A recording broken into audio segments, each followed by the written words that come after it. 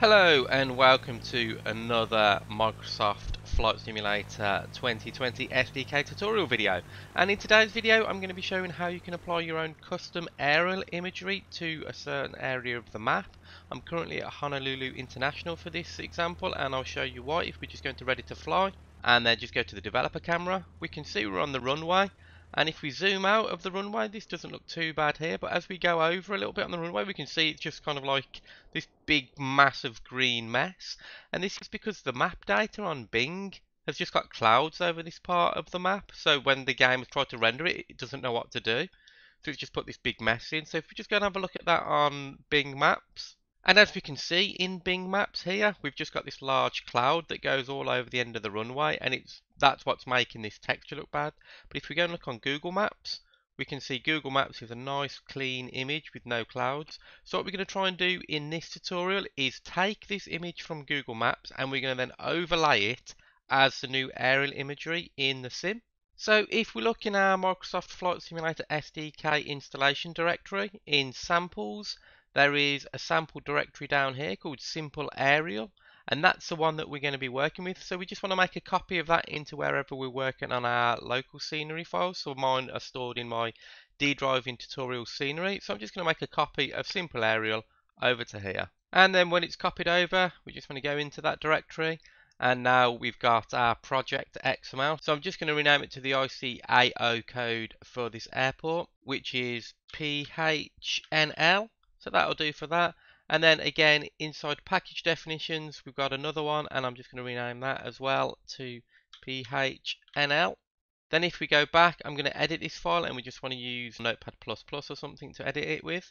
And again, we just want to rename this because I've just named that file something else. So again, it's PHNL, and save that. And then go into our package definitions, and we want to edit this XML file as well. And the only thing we need to change in here is the name of the asset package, so I'm just going to call it PHNL again. You can probably put something a little bit more detailed in there if you want, it's totally up to you. So once we're done with that, if we go back to our package sources and then into the CGL directory and then into aerial images, these are the default images that get overlaid and somewhere in the map. We don't want these, so we're going to delete these. And then if we go back and we just look at this CG Builder config, let's just open this in Notepad++. We can see this doesn't need editing, it just tells us the directory where we're going to store our aerial images. So what we need to do now is come up with a way of getting the high-res data out of Google Maps, and so we can use it to put into here. So I'm going to be using a number of third-party tools to do this. I'll put the links in the description down below. It's a little bit convoluted, so it's not for the faint-hearted, but it is pretty straightforward to do when you know what you're doing. There is a tool called Ortho for XP that will allow you to pull out map data, but I'm not going to be using that because I've noticed some of the map data that is included in there isn't very good either. It's still got clouds on, so I'm actually going to be using Google Maps, and to do that I'm going to be using Google Earth Pro. Now Google Earth Pro is free, but you do want to be using this rather than Google Maps or the web browser version because you can get the best export imagery out of this. So all I need to do is go and find Hawaii. And then once we're at Hawaii, we can see the airport down here, and we can see that this map data, the same as on Google Maps, doesn't have any cloud info. So this is the bit that we want to actually try and capture. So what you want to do is, you'll notice as well, the more you zoom in, the better the quality of the photo. So if you were to zoom out here, you're going to have a low res image, which isn't really what we want to do. We want a pretty high res image. So what I'm going to do is I'm going to take multiple shots of this zoomed in, and then I'm going to stitch it together using another bit of software, which I'll put the link down below. And we don't want to have any labels or anything turned on, so we want to make sure everything's turned off in here. And you can notice there's a bit of an angle here because it's not looking straight down. To look straight down in Google Earth, if you just press the R key, it will completely zoom straight down on it. And basically now what I want to do is just capture images of this all the way along to get all the relevant bits that I need to stitch it together. So to capture an image in Google Earth, you just go to File, Save, Save Image. And then when this pops up, you get these map options, and I'm just going to turn all these off. I don't want any map options on. And then I'm going to set the scaling to 1%, so it's the best possible scaling it can be. And the resolution I'm going to set to maximum, so it does it in the highest resolution it can possibly save. And now all I want to do is click Save Image, and then save this image somewhere to my local directory.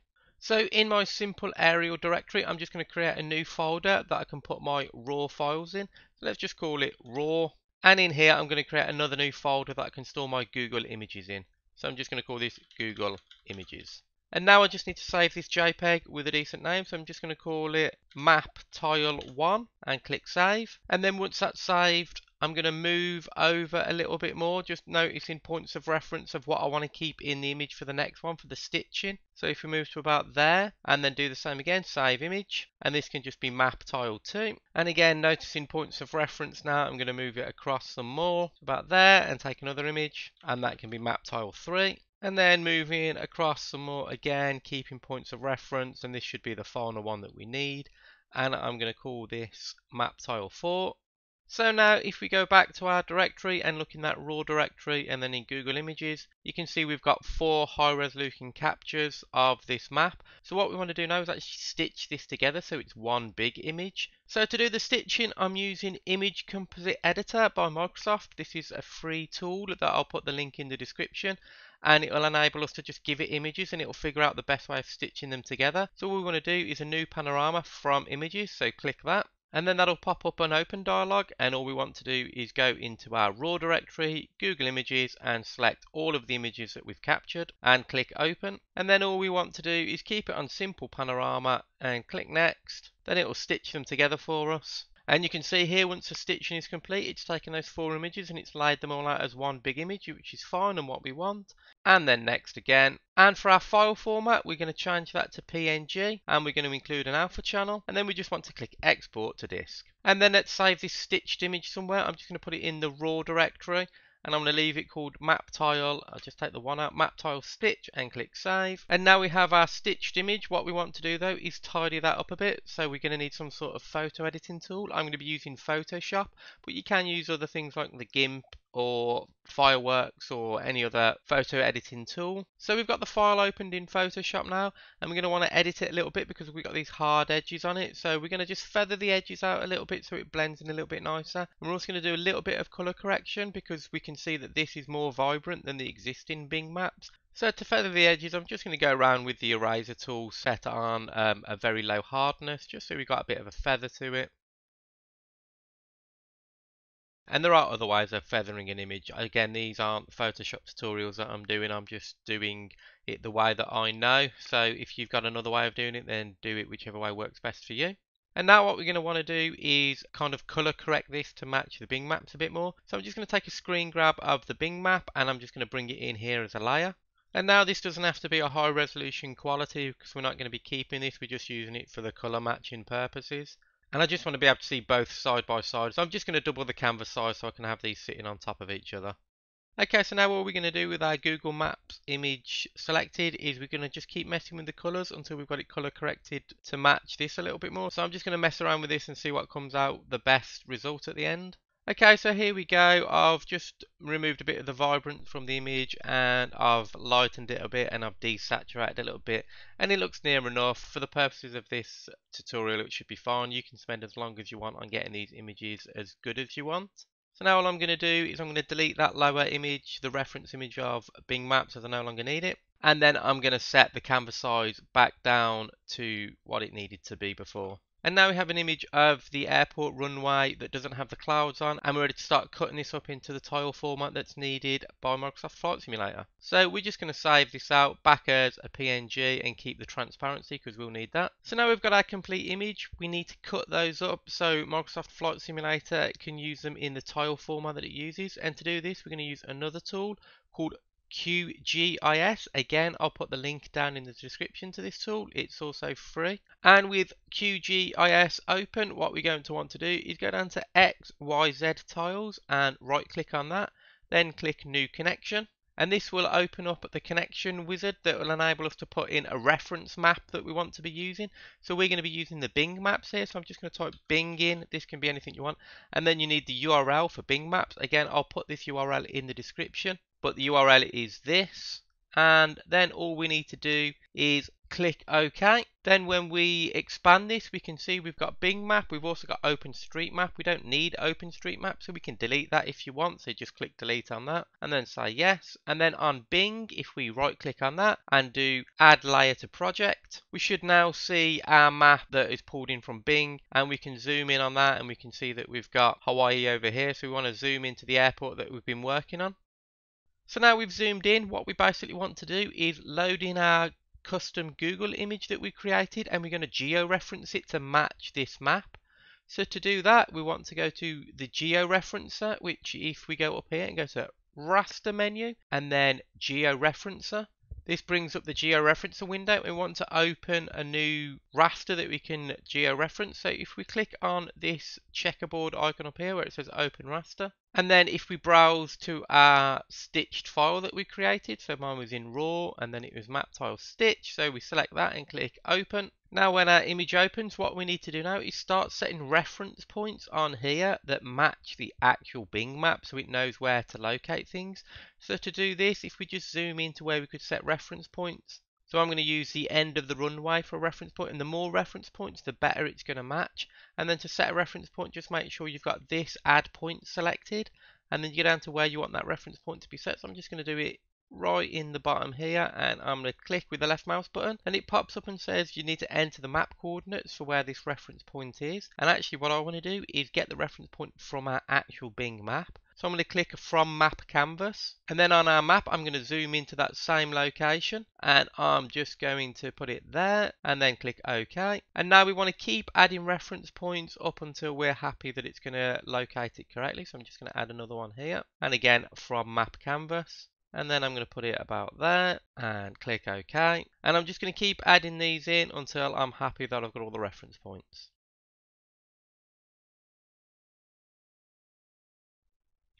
And when you think you've got enough ready, we can go and try and geo-reference this. All we need to do is click the green arrow. This will then pop up and it will say please set transformation type. Just click OK. And then in here you need to set the transformation type to thin plate spline, the resampling method nearest neighbor. Target SRS needs to be set to project CRS pseudo Mercator, so the second one down. And we need to set where we're going to save it to. I'm just going to save it to the same directory that we had the original stitched one.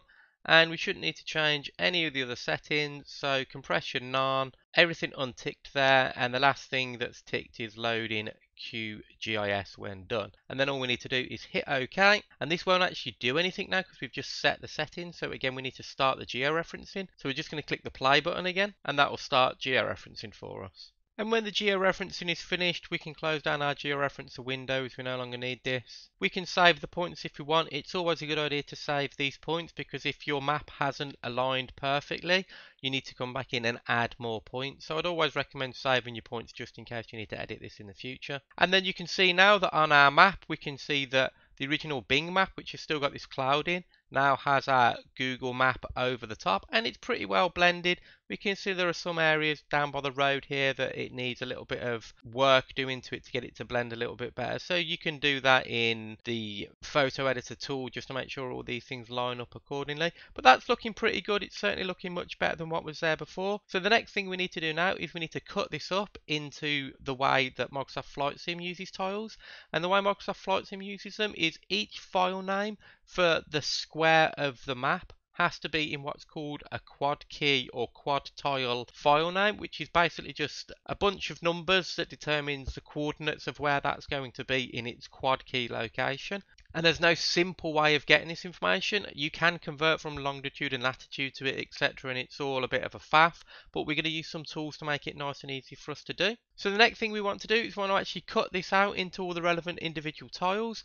The first thing we want to do is turn off our background map, as we're not interested in the background map for this export. So we're just going to untick Bing down here, so we just see our map. And then we want to bring up the processing toolbox if you don't have it. So just go to View, down to Panels, and then you should see Processing Toolbox and make sure that's ticked, and this will appear over on the right hand side. So now what we want to do is use the raster tools. So if we expand where it says raster tools, and then we want to go to generate XYZ tiles directory and double click that. Then in extent, we want to set it to our map that we've got down here selected. So calculate from layer, and then mine was map tiles stitch 1 modified. set our minimum zoom to 19 and our maximum zoom to 19. And then if we scroll down, make sure tile format is set to PNG. We don't need to worry about quality. And we want to set an output directory. So to do that, just click here and click Save to Directory. And I've created a folder inside raw called output tiles, which I'm going to use. So just click select folder, that sets there. Then we just select run to run this process. And when that's complete, if we're looking at output tiles directory, we can see we've got a folder here. And if we look in there, there's lots of other folders. And if we look in one of these, we can see some of these are black and then some of them are actually the image tiles for our cutout map in the background. And that'll all be fine for now. So what we need to do now is turn these tiles into something that can be used by Microsoft Flight Simulator. And for that, we're going to use another tool called Tiles to Bing, which I'll put the link in the description down below again. And to use Tiles to Bing, you need to get the zip file, extract it somewhere on your desktop, and then open up a command prompt. So to open up the command prompt, you can just press your Windows key or click the Windows icon in the left hand corner and then type CMD, or you can press the Windows key and R to bring up the run command and type CMD. That will then bring up your command prompt window, and in the command prompt window we basically want to then navigate to the directory where we've exported tiles to Bing to. And then to run tiles to Bing, all we need to do is type tiles to Bing, and then we need to put the path of the directory of where our source files are. So ours are in output tiles, so I'm just going to copy this using Control C, and then in here make sure you always put the directories in quotation marks, so quote. Then I'm going to press Shift and Insert to paste, and then another quote, and then we need to define the output directory where we're going to output these files to. So /O for output, and then another quotation mark. And what we're going to do is we're going to output them into our package sources CGL aerial images. So again, I'm going to copy that directory, and then back in here, Shift Insert to paste, and then close the quote, and then /Y, and then the word Google. Then just press enter to run that process. And now we can see what's happened here is it's converted all of those individual images that we had in our output tiles into our aerial images, and each file name now is the quad key file name that is required by Bing Maps, which is required by Microsoft Flight Simulator. And we can see it's created all these individually for us. Now all we need to do is open up Flight Simulator and have a look at seeing these in the game. So when Flight Sim's loaded up, what I've noticed is if you go into the map and then try and open an aerial image, it doesn't seem to load. So I always find it better to open the project before you go into your map. So I'm just going to go to Tools, Project Editor, and then Project, Open. And then within the Simple Aerial project, I'm just going to open the PHNL project. And then when that's open, I'm going to click it, and I'm just going to click Build Package. And when the package is built, we'll just close the console window down. And then if we just go to World Map, and let's go and find the airport that we just edited, and we'll go to this runway that we fixed, and then we'll just click Fly. And now when our game is running, we can see that we're actually now getting the Google map that we put in custom. And if we scroll along, we can see that we're no longer getting that big cloud over it. You can see here the road isn't merging perfectly well, and you'd probably want to actually bring this road all the way up to fix it all the way to the top.